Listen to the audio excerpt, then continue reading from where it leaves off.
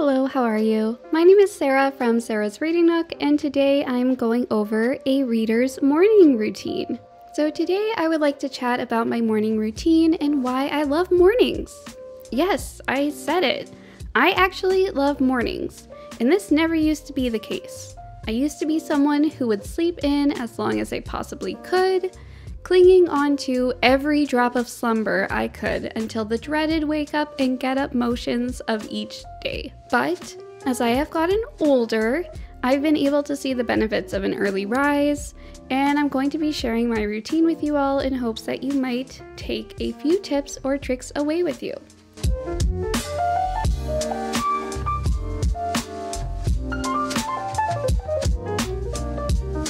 So my cat Olivia, she is the star of each and every morning. She sleeps beside me at night and we cuddle for a few moments before getting up and out of bed every day. Olivia has different places she likes to hang out, and lately she has claimed our bed as it is a bit more roomy than her cat bed from IKEA.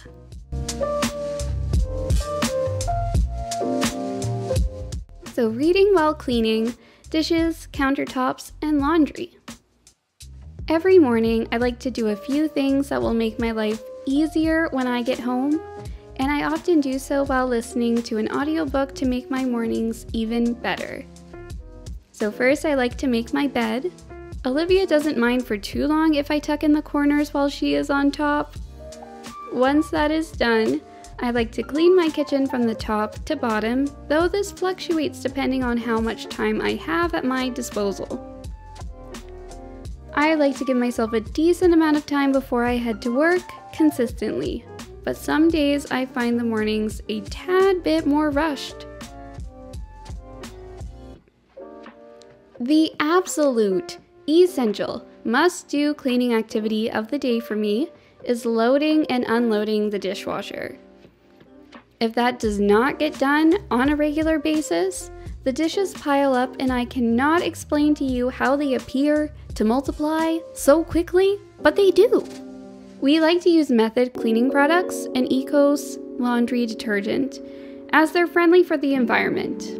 They also have a fairly pleasant smell and are not overbearing.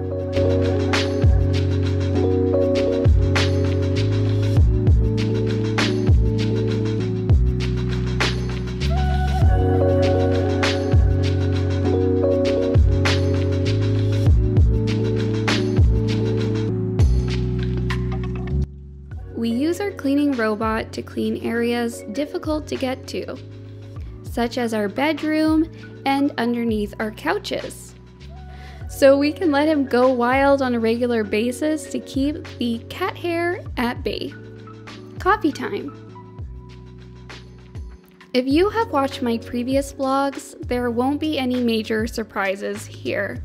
However, we do have a new addition to our coffee machine family, an espresso machine. We use a DeLonghi espresso machine. No idea if I'm saying that right. It is the Dedica, don't know, manual espresso machine in black, which is slim and fits fairly nicely into our little kitchen. We may also choose to use the frother, which is a real treat since, of course, we have not been frequenting our coffee shops this past year. We use a silk almond creamer, which is vegan and tastes delicious. I've tried many different types of coffee creamer, but I personally enjoy almond milk the best. So journaling, breakfast, and meditation.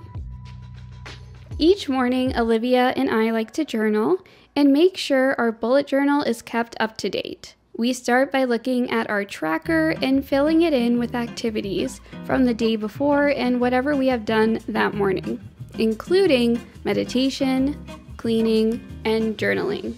It only takes a few minutes, and the key here is this: simply having a routine when tracking daily habits so that we can look back at the end of the month and have an idea of how our month went.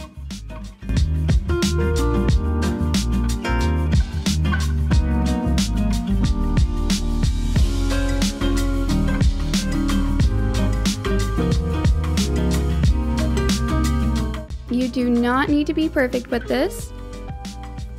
And some days you may not feel like tracking or even forget to do so.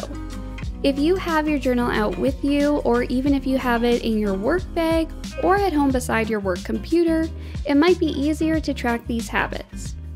When journaling, I like to listen to a meditation or affirmations podcast.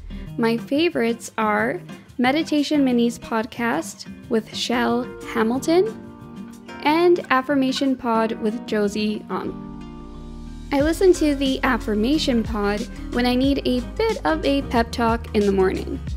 Affirmations are really helpful for times when you find yourself worrying or subsiding to negative talk. For example, the affirmations may be saying out loud the following: I am grounded, I am anchored and I can see what I need. I can see what I need and set limits. I can set limits and give myself what I need, etc. This is from episode 322 from the Affirmations Pod, Mental Health Pep Talk.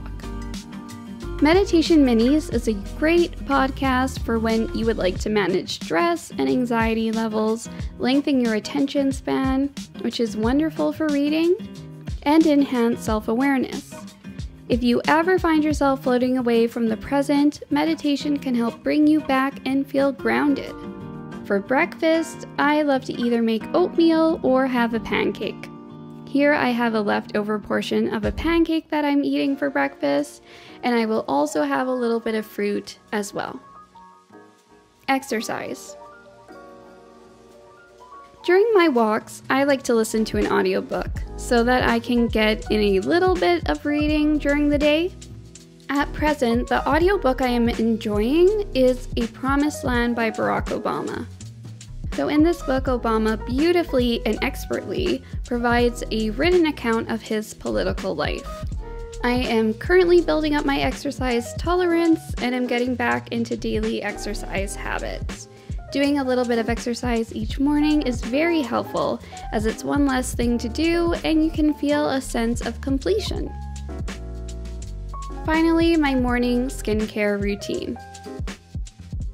Because the mornings can go by so quickly, I make sure that I always at least moisturize my face and that I wear SPF on my exposed skin using a face SPF bar. If time isn't an issue, I like to do my full skin routine, which is the following. So first I use Coconut Essence Hydro Mist from Pacifica. Then I use the Buffet Serum from The Ordinary, followed by the Argiraline Solution, also from The Ordinary. My moisturizer of choice is the Dreamy Youth Day and Night Face Cream from Pacifica.